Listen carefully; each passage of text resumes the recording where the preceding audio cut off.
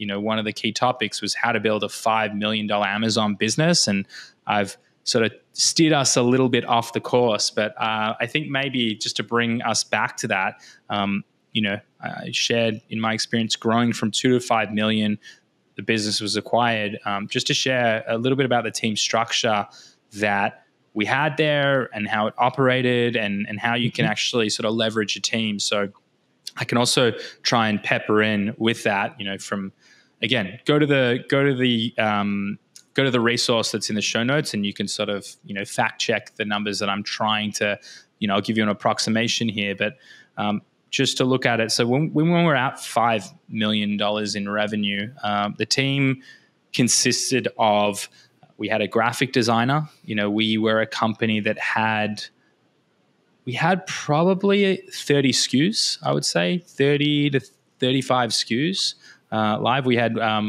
had one brand called Nature's Blossom, and you can see all this stuff online. Anyway, Nature's Blossom, it was a grow your own bonsai tree kit, and that had sort of like 15 variations, and there was a few other products that we had that were a little bit more complicated than that one. But we had one full-time graphic designer that would work on everything from the EBC and A++ content and the listing images, and you would hire today someone like that between about $800 a month, and I would say at the upper end maybe $1,300 a month for a considerable amount of experience.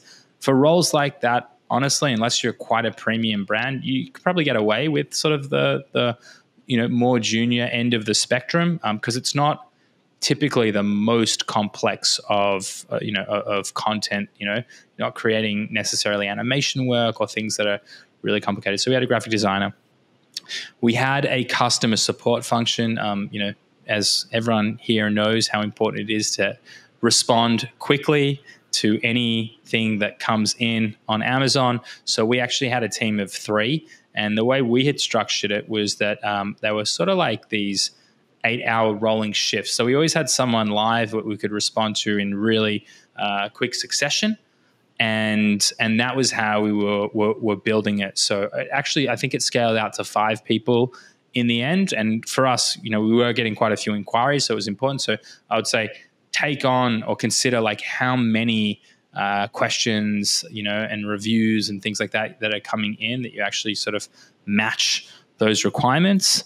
We had someone who was specifically dedicated to PPC, so they were full-time PPC campaigns, everything from the reporting to the media buying itself. And, we sort of built this balances and checks, if you will, to make sure that, we were spending quite a bit of money, particularly around Christmas time, on media. So that was something that we had a sort of a more watchful eye on.